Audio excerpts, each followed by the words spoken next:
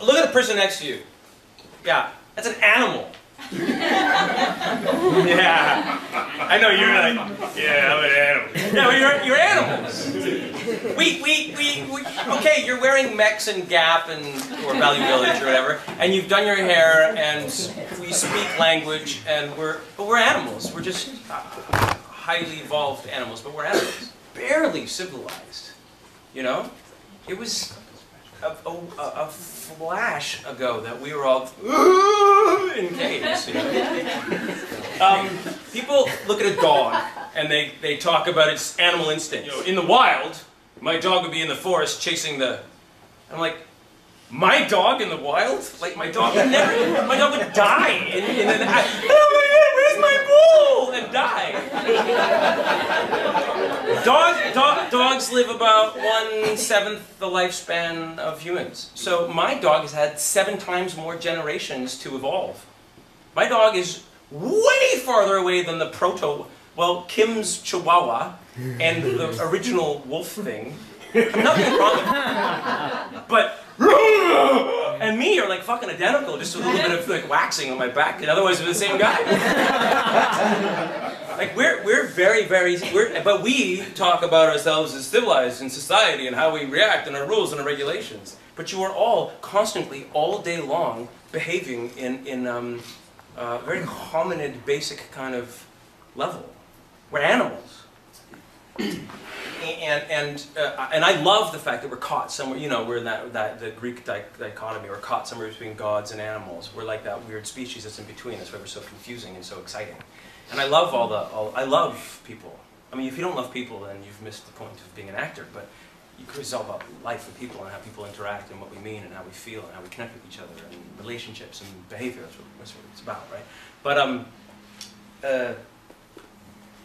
if you try to gloss over the fact that we're animals, you'll miss the whole point.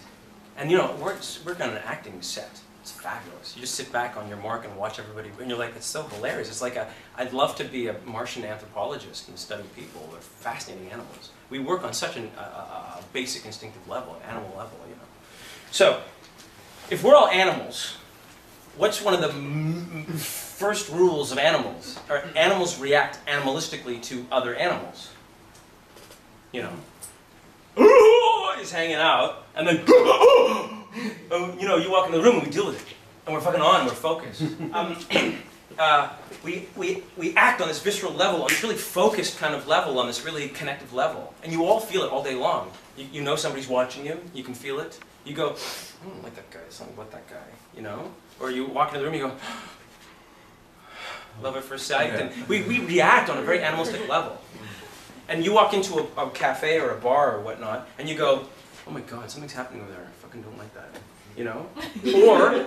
Or you're in line and you're like, and then your friend's like, hey, are you listening to me? I'm like, oh yeah, no, sorry. And something animalistically made you look over there, because something animalistic is happening over there, as opposed to the intellectual. And there will be I'm going to talk on and on in a couple of minutes about how you must educate yourselves because you are all intellectuals. But right now, I'm talking about the roots of acting, is that we're animals. And when people are thinking intellectually, we are not reacting to it animalistically. Which is why sometimes people talk at you. Ah, blah, blah, blah, blah, blah, blah. They're talking at you, and you're like, fuck,